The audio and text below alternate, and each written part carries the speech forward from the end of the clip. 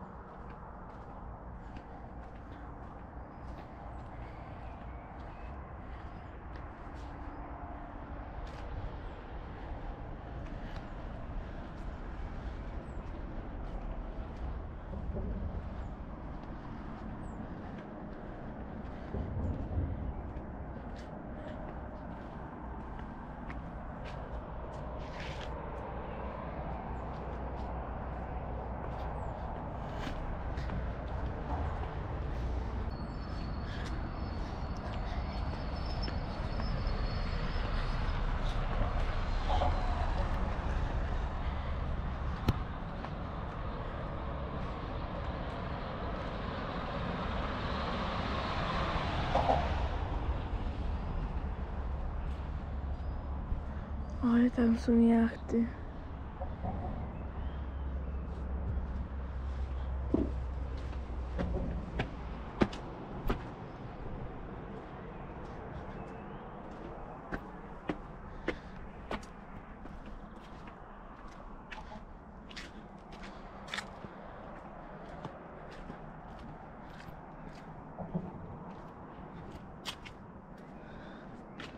Jeszcze księżyc widać.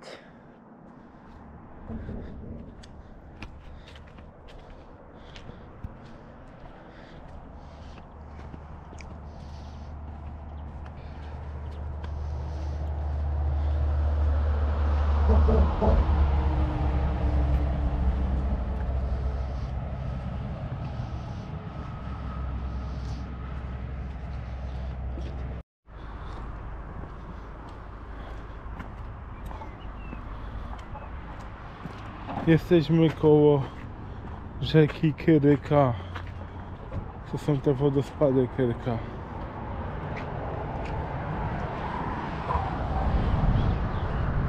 I tutaj jest taki parking i tutaj my spali, o. Tylko że to był błąd, że autostrada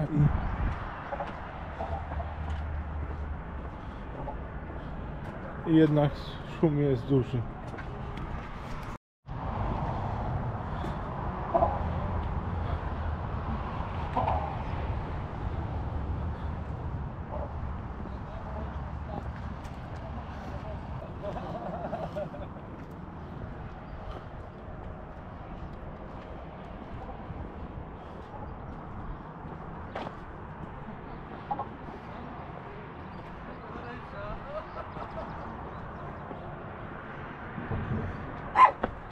O kurde.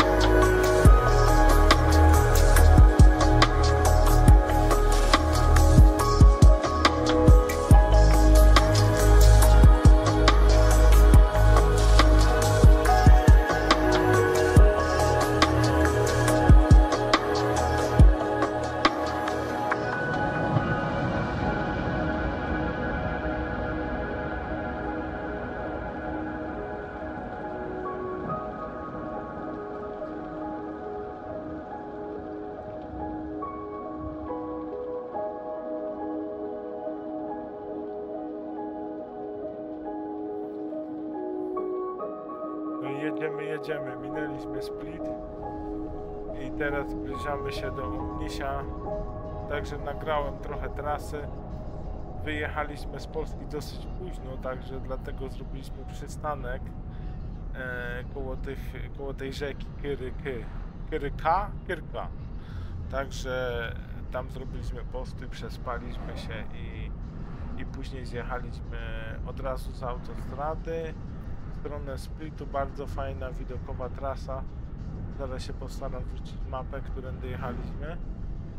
No i Split fajnie się przejechało, trochę były korki, bo tam remontują, ale teraz jedziemy w kierunku Makarskiej, w kierunku Omnisia. Także komentarz będzie, słuchawki działają i myślę, że coś wam poopowiadam jeszcze, jak to jechaliśmy. Fajna pogoda była, trochę padało, ale słońce było, także tu macie trasę, którędy jechaliśmy. To jest przez Split, od tego przystanku nad rzeką Kyrka jechaliśmy przez Split, później przez Omniś, Wybrzeżem. Bardzo fajna trasa widokowa. Polecam sobie sprawdzić na Google mapy, czy będą tam korki, jeżeli jedziecie w sezonie. Bo jeżeli jedziecie poza sezonem, no to jest spoko, a w sezonie słyszałem, że tam są duże korki i bardzo duży ruch na tej drodze. Powiem wam, że w Chorwacji ja lubię jeździć wybrzeżem i napiszcie jaki komentarz, dajcie łapkę w górę, subskrybujcie kanał.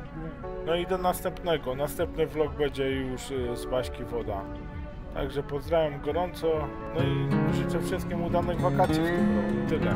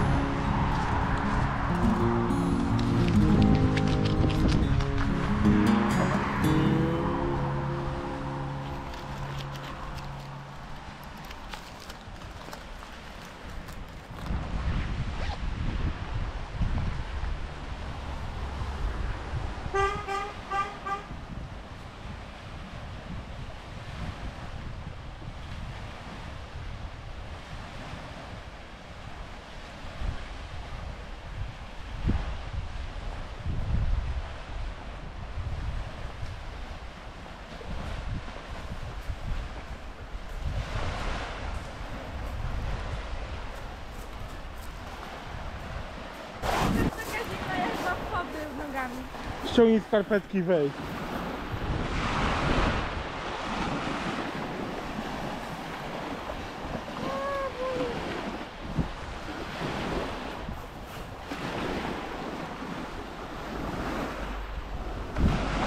Dobra, jest Zimne jest, co?